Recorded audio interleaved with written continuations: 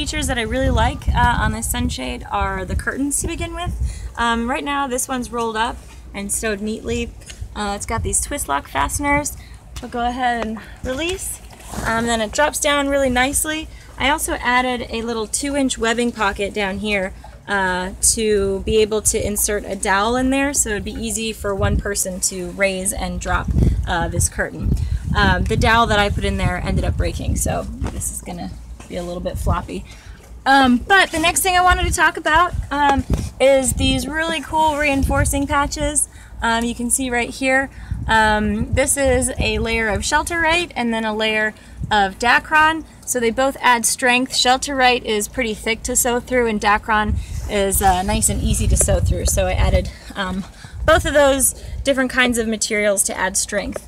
I also made the patches into an octagonal shape, which was recommended by the Canvas for Cruisers book, and I really love it because since then I've tried to do a couple of circular patches on other projects, and I realized how ungraceful and unelegant they are. So I really like the straight lines afforded by the octagon. Alright, so the other cool element that makes this really beefy is anytime I went through a ring here, I actually folded that webbing back on itself and then sewed it to the top of this patch. So these patches are really strong. If any of these seams start to go, there's going to be a lot to reinforce it, so it's going to be a while, hopefully, until I have to restitch any of these. I also use Lifetime Thread PTFE. It's actually not Tenera, but another company that Sailrite recommends, and I used a number 16 needle, and it was awesome. I had maybe like 2 or 3 skip stitches throughout the whole project, so it was really not too bad.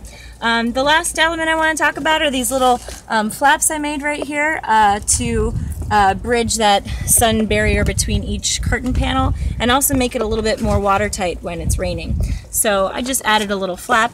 I don't know if I can demonstrate it with only one hand, so you know, you get the idea. This flaps over and connects there, and then this whole curtain on the starboard side becomes one long shade. So I'll give you guys a real quick look of the sunshade from the street view with 4 of those curtains dropped. But essentially that's what she looks like, and like I said, we're really happy with it. Right now I'm making our aft portion of the sunshade so that we'll be fully protected from the sun back in the cockpit when we're at anchor. And in case you haven't made a sunshade yet, I just wanted to show you this trick that the Canvas for Cruisers book recommends, which is using string to simulate the edges of your fabric and then measuring that string. It's nice because you can get a really nice level of tension, which you can't really get if you're measuring by yourself with just a measuring tape. So I'm going to be working on that next, and hopefully I'll have an update on that end for you guys. And until next time, thanks for tuning in, and we'll get back to you soon with any new projects, any new developments, and talk to you soon.